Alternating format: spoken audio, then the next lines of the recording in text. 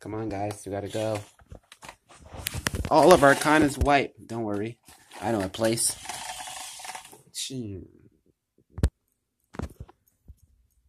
This is the meeting we're talking about, guys. Yeah, eventually we couldn't save our sensei. But don't worry. I'll just figure out something. I'll be in my lab. I'll just, I don't know, beat up the lamp. And I'll play some video games. I'll just train.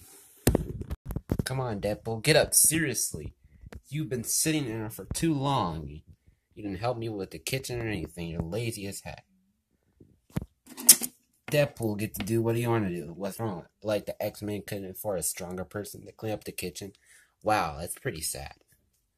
For a guy like you, that's a healing factor. You know what? I'm just gonna go somewhere else. See you later, bub.